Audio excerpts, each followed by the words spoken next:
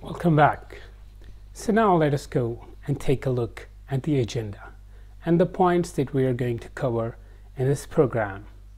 So we'll be discussing the brief of all the points one by one, and then of course we'll be going in detail with all the points.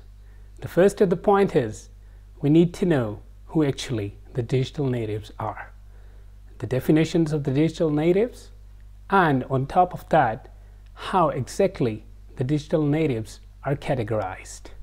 What are the key points, the limitations, or the elements that make a human being categorized as a digital native. Furthermore, we'll be proceeding further with the information age mindset. What information age has brought to us and how it has affected the digital natives.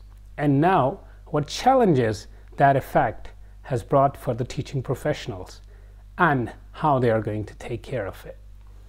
We are going to go for a comparison between the digital natives and the digital immigrants.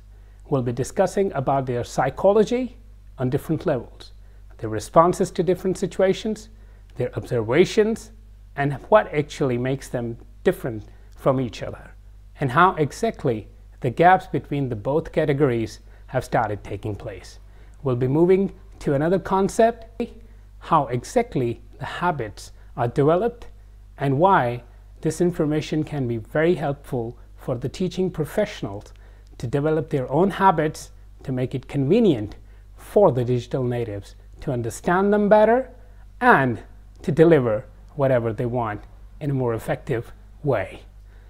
Then we'll be proceeding further with the roles of the modern age institutions, how they exactly can make it convenient for their teaching professionals to become better and get in a good connection with the digital natives by learning them. And finally, the role of the teachers themselves, what they should do, what they should stop doing, and how they are going to approach the digital natives and this whole educational paradigm. So we'll be proceeding further with our introduction of the digital natives. Thanks a lot.